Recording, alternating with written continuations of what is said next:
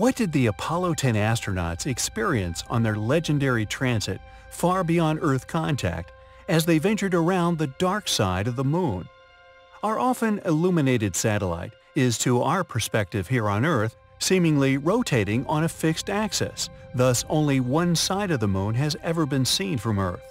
Additionally, although known as the dark side, it does indeed receive sunlight. In May 1969, Apollo 10 was the fourth manned mission in the United States Apollo program.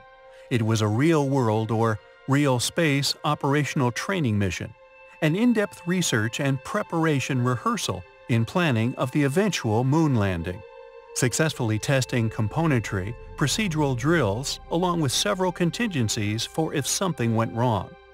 The mission was completely successful, doing all short of an actual lunar landing.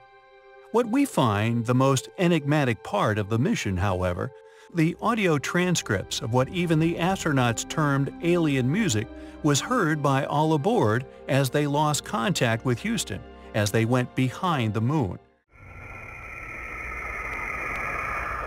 That is music even sounds outer spacey, doesn't it?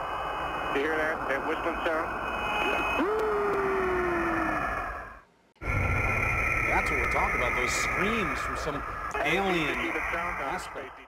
Supporting the theory of an alien transmission are recent discoveries of pulses leaving our planet from several locations, such as Antarctica, Bosnia, Peru, etc. The perplexing purpose for false doors and so forth. Furthermore, due to the sheer mass of rock that would be between the Earth and the far side, if the Moon is receiving any directed transmissions, it's stationing strategically perfect to not only observe us, but avoid detection. The other cause for the music, a personal hypothesis, is that instead of the static we receive upon our television, residually from the Big Bang, outer of space, especially away from our own statically generating planet, this noise could, we believe, indeed sound like an eerie melody. Additionally, due to redshift and the Doppler effect, sound would warp through vast space-time travel, even from our closest neighbor, Proxima Centauri. Yet indeed, if of intelligent and extraterrestrial origin, it would be received as pulse of sound, having moments of silence distorted from interstellar travel.